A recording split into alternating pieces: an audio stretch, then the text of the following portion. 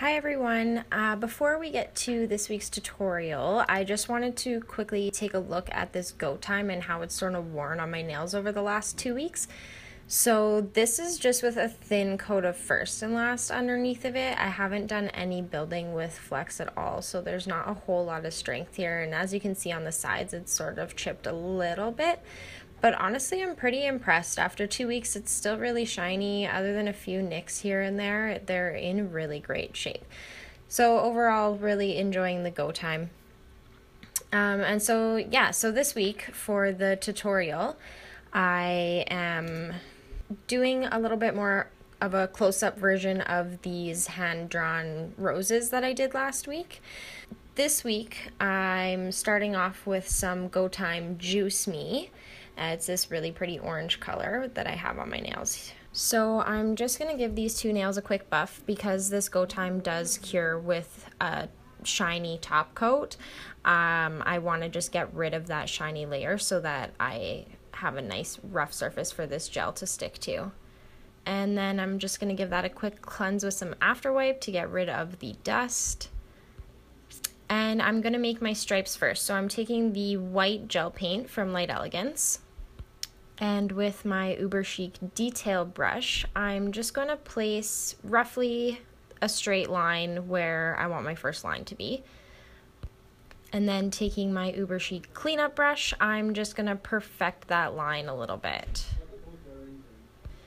And once I'm happy with the way it looks, I'm just going to give it a quick 10 to 20 second cure just to freeze it in place. And I'm just going to do a couple more lines down the rest of my nail.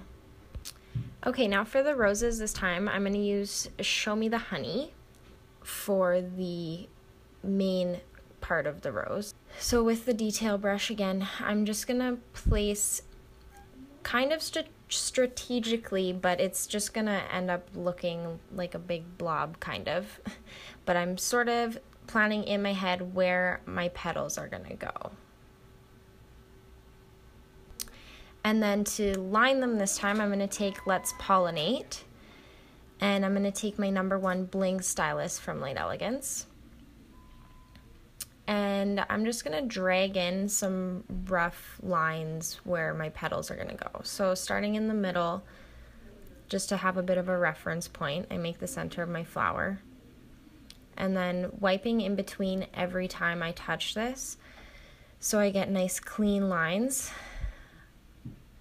I'm just going to draw in some petals. And then I'm going to come back in with some of the light color and kind of marble or swirl together where I've laid down these petals. So it's kind of like an abstract hand-drawn rose. And you can use the light color to almost move the dark color where you want it to go. And then I'm just going to give that a quick cure. And I'm going to add on a couple little leaves. So today I'm going to use the mint chocolate.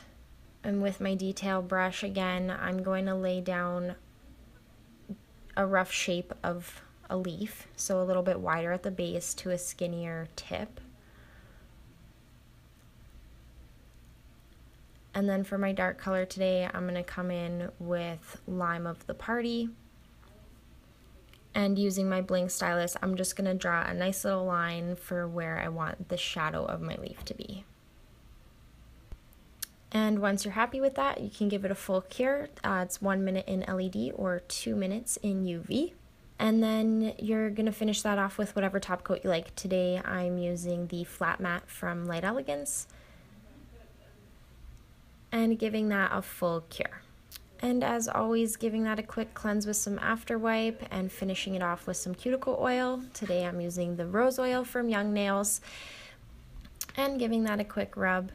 And there you have it. The hand painted or hand drawn roses that I did last week, a little bit closer up so you can see a little better how I'm doing things. I hope you enjoyed this week's video. Don't forget to subscribe and comments and questions in the section below. If you have any suggestions, feel free to email me at tessa@nailbasics.ca.